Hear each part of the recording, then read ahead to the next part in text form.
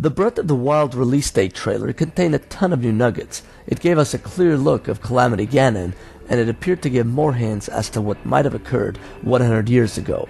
Towards the latter third of the trailer, we see many images and scenes which appear to show a great amount of distress between Link and Princess Zelda.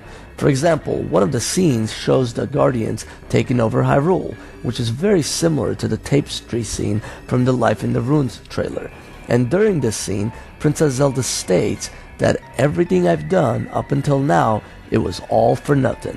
Was she in charge of Hyrule at the time of the Guardian Invasion? Did she perhaps underestimate the power of the Guardians? This isn't the only scene where we see Link and Princess Zelda in anxiety or even sorrow. In another scene, we see Princess Zelda running away. In yet another scene, we see Link letting go her hand. Here, we see them standing with a fair distance between them. Finally, in this scene, Princess Zelda seems very distraught as she cries out and rests her head on Link's body. Did something go wrong? Did someone make a mistake? While it's not certain, one gets the sense, based on Princess Zelda's actions and words, that she may have done something wrong, or perhaps she failed to do something.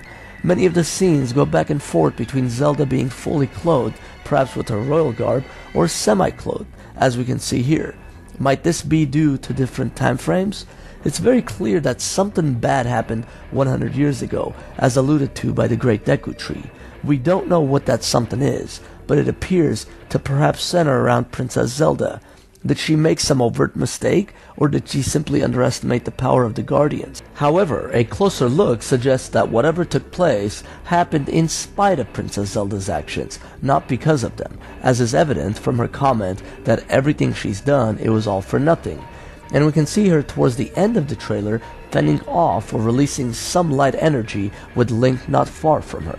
Finally, we hear a voice near the end commanding Link to save my daughter, likely from Hyrule's king and perhaps Princess Zelda's father.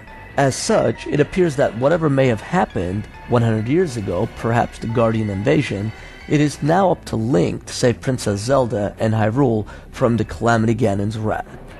That's it for now. Stay tuned for more analysis of this amazing Breath of the Wild trailer. As always, please let me know what you guys think, and if you haven't already done so, please subscribe to our channel, Gagz Gaming. Have a great day.